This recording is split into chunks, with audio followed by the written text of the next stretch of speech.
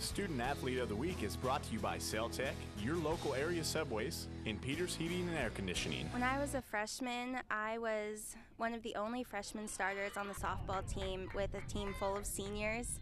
And those seniors were all incredible leaders, and they only cared about the team. They didn't think about themselves. And I looked up to them so much. And so now that I've progressed throughout the years, I've tried to follow their example and be a good leader and think about the team instead of myself and just be a good role model for others. The team is amazing. I've always been blessed with wonderful teammates who try hard and just put all their effort in and make you feel loved and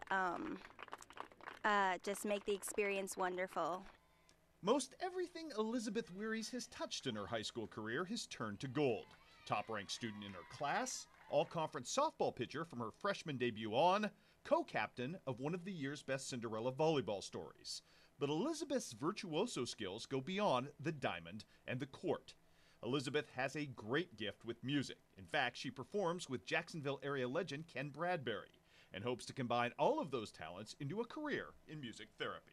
I'm going to Belmont University next fall, and I won't be doing any sports, but all the hard work that I've learned throughout my high school career through sports and schoolwork, I'll apply there as well. I've always loved people. I've loved helping people. I also have a great love for music.